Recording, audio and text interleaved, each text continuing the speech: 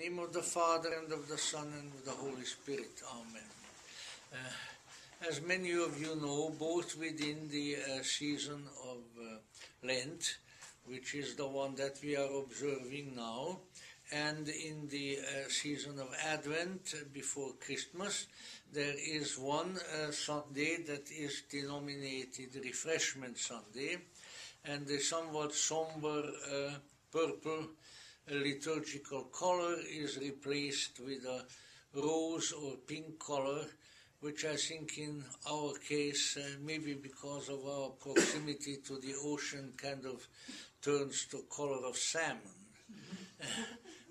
But in any event, thereby is indicated that there are times in the somber seasons, in the seasons of difficulty, in the seasons of reflection, wherein the spiritual atmosphere lightens up, and when we are, as indicated a few minutes ago, we are capable of partaking of refreshment, probably in this case other than of a merely physical nature. The Gospel of Philip, which was read for us, the passage from the Gospel of Philip, brings to our attention an interesting circumstance, which is probably not so often apparent and emphasized in the various scriptures, but certainly is there, namely that we live in a reality that is a mixture.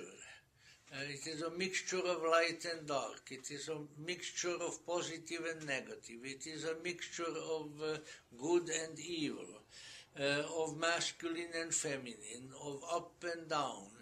And as the result of that, it is really very difficult to sort out one polarity from the other.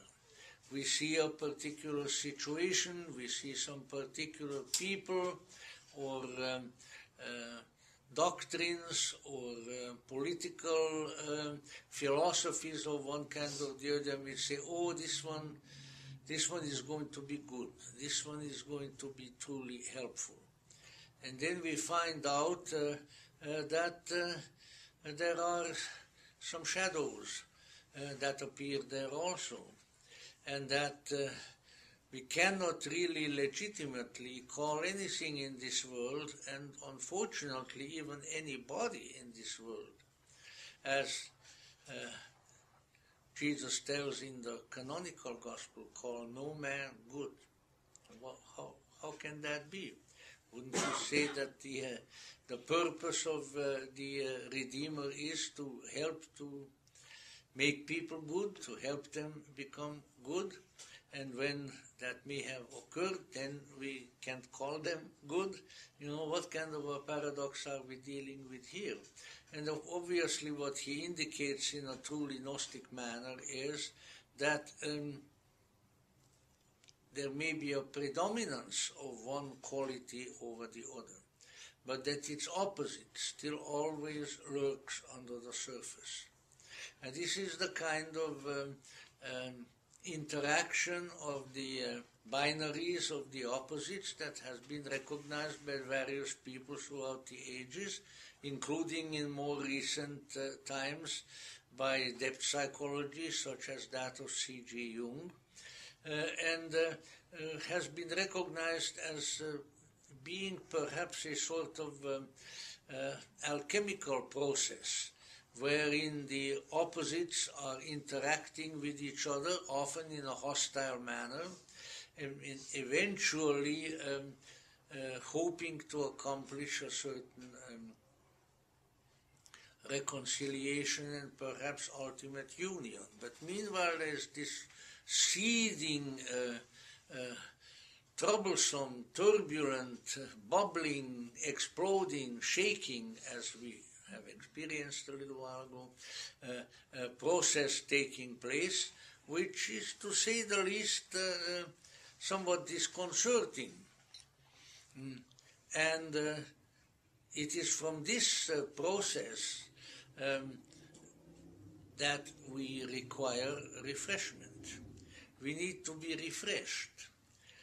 How are we being refreshed? The Gospel of Philip tells very well that those who manage to rise in consciousness above that battlefield, that turmoil, they are indissoluble and eternal.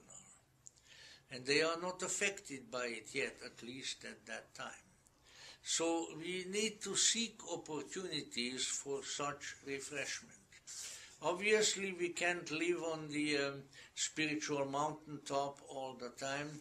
You may recall from the various scriptures, both canonical and Gnostic, that Christ and his apostles would go up on the mountaintop, Mount Tabor or somewhere, and there the transfiguration takes place, various other great events. But even there, they don't remain there forever. They have to come back.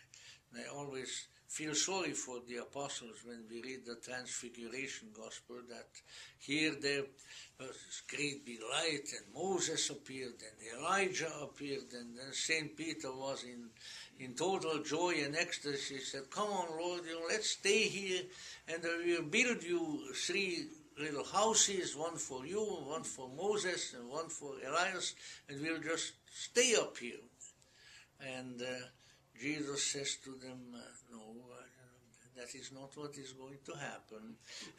And very soon when they look, they only see Jesus, and the others are all gone, and the light is all gone. And that is, of course, sad, because as we all have discovered in the 1960s, we have a great desire for the permanent high. And that is a legitimate desire. And I think it's really a desire that comes from our far memory of conditions when we were still close to our celestial parents, when we were still in our original spiritual home, when things were ecstatic and transfigured all the time. But at this particular time, this particular moment in our history, that is not the case yet.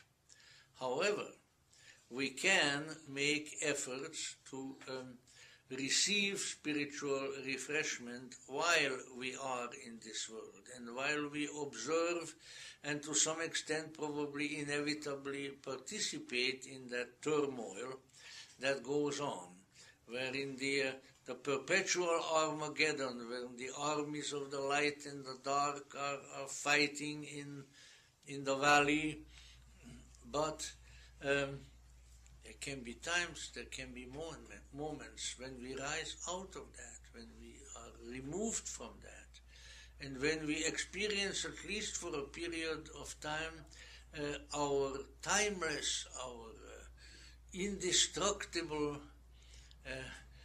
nature, where we begin to realize that we are not in the inmost center of our being, of that turmoil. That is something that goes on and that pertains to our lower nature and pertains to the external creation. There is something deeply within us which has to be called upon, which has to be cultivated, which has to be, it has to be nourished, shall we say, in various ways. Nourished by the sacraments, nourished by good thoughts, nourished by prayer, and that is indissoluble and eternal.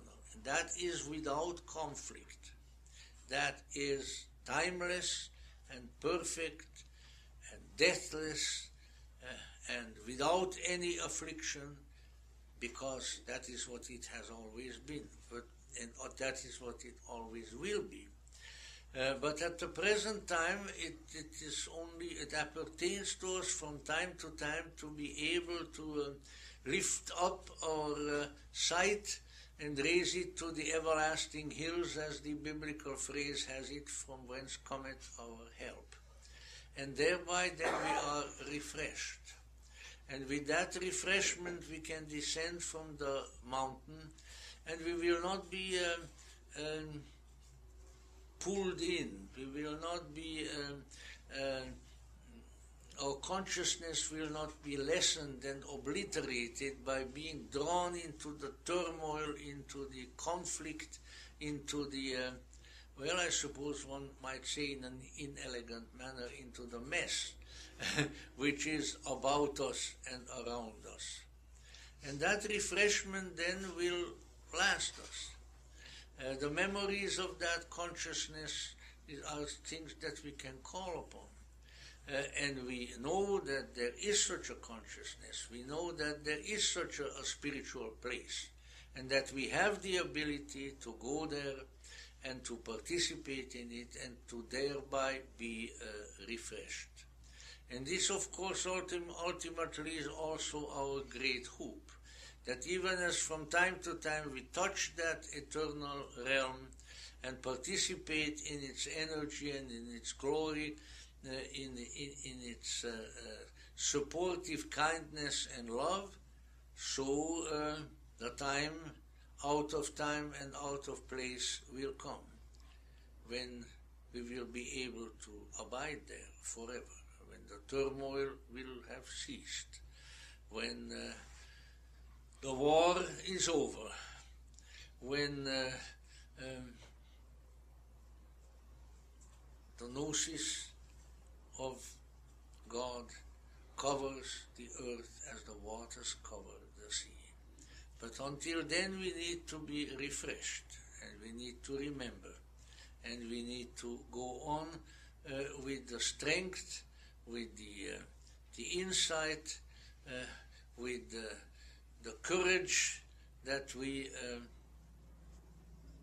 accumulate, that we take into ourselves in these moments of refreshment, and these experiences will allow us to go on and to come to the glorious, marvelous, and greatly desired, although still only faintly remembered, but still greatly desired, denouement, culmination of this long and strange process in which we are involved.